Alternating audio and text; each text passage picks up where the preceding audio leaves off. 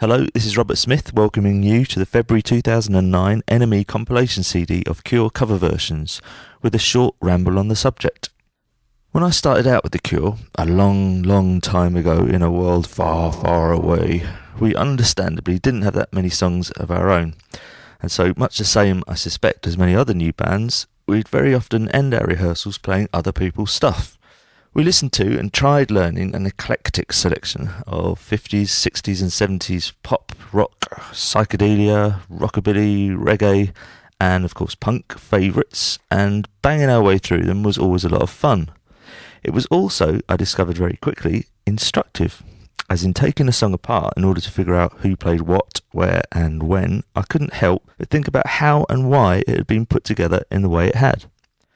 With every deconstruction, I understood a bit more about writing, tone, tempo, rhyme, about performance, dynamics, rhythm, feel, and maybe most importantly, about how these ingredients combined in my favourite songs.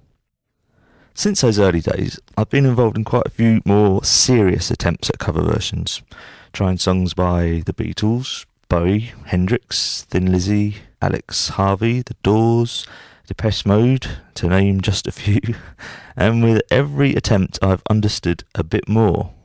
Basically, I think you need to answer the following three questions with an honest yes if you want to give yourself a good chance of ending up with a successful cover. The first question to answer: am I inspired?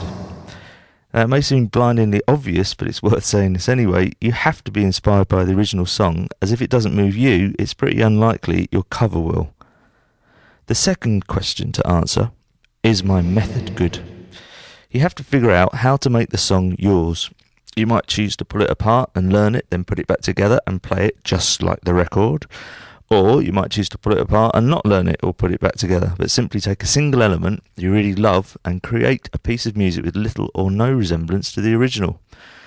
I don't think there's a right way or a wrong way to cover a song. There's only a your way, and there are examples on this CD of both extremes of method, as well as pretty much everything in between.